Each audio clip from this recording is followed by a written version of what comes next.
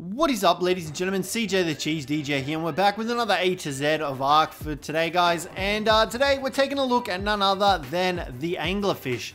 Now, guys, the anglerfish, obviously, it's got fish in its name, is an underwater mount that you can tame across many of the Arks. You can't tame it on Genesis. Only reason I'm over here on Genesis is because the water is actually seeable. And it's just so much nicer to see here. Now, anglerfishes are hostile. They will aggro towards you as well. You can see this one's kind of swimming away from us. I do believe it's because we are on Genesis. However, while swimming in the ocean with these guys, they will aggro on you. They will eventually start swimming away from you, and they will turn around again and re-aggro on you as well. So do be careful when trying to knock these guys out, but they are a very simple knockout tame. You will need to use a crossbow with trank arrows. Be sure to space your shots by 5 seconds in between, otherwise you do have the potential to kill this guy. So be very careful when it comes to knocking this guy out, because like I said, you can potentially kill it, and it can potentially kill you as well, as it will eventually turn around and start attacking you. Now you can see there we've knocked this little guy out, and to tame it up you can use raw mutton or you can use regular kibble. Now regular kibble is obviously superior, and regular kibble isn't that difficult to make. But once you tame it up, you're pretty much good to go. Now, the main role of anglerfishes is that you will want them to... let's just do this real quick. We're under attack from a bunch of electrolysis. There we go. Are you going to electrocute my anglerfish? Let's get out of here, buddy. Let's go. Now, the main role of anglerfishes is to go and hunt silica pearls. These guys are the only creature that can harvest silica pearls in the game using their bite attack, which, you know, these guys are just absolute kings when it comes to gathering silica pearls. They gather so many. We've just got to find the first batch on the Genesis map. But as well as that, these guys are really good for farming angler gel as well.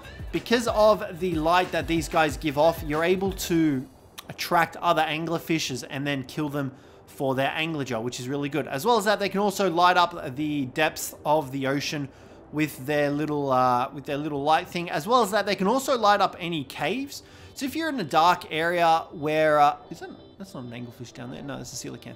If you're in a dark area where you've built, like say the underwater cave on Rag, if you've built up in that cave, and it is pretty dark in that cave, you know, you can actually use these guys to light up the cave. They have a range of about 40 foundations, which is absolutely nuts when it comes to light range. So you won't actually need to build like you won't need to build lampposts or anything like that in order to light up your base. You can just use these guys, and like I said, they do attract the other anglerfishes in the area to themselves, so you can actually kill the anglers that come up to you and harvest them up for angler gel. I am not having any luck finding any of these silica pearl nodules.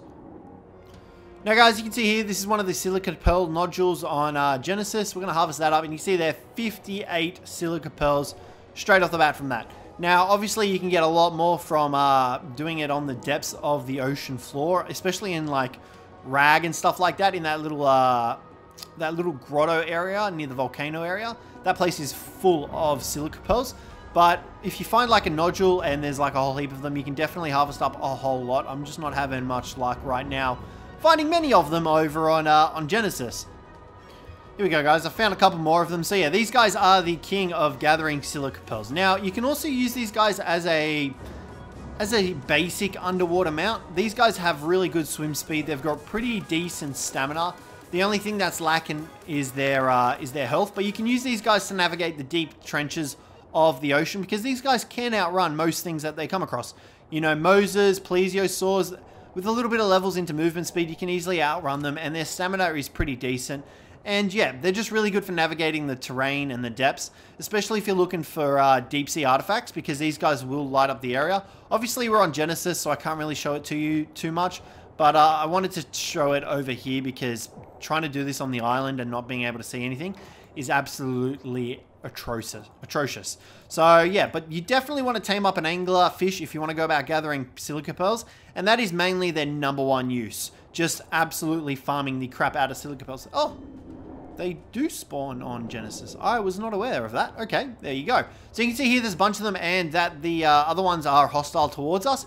So you can use these guys to harvest up the anglerfish that your fellow brethren will drop when you kill them. And it's definitely worth it because angler gel is really useful. You can use it in refining forges. You can use it to light your torches. You name it. You can use it for a lot of things. It's really worth it. And you can see all the anglerfishes from over there are aggroing on us. So you definitely want to make sure you get a strong one. Otherwise, you're going to be in a bit of a pickle when you get to this stage and you're surrounded by a bunch of anglerfishes. Like I said, though, you can outrun them. Boom, bada boom, just like that. We're outrunning them.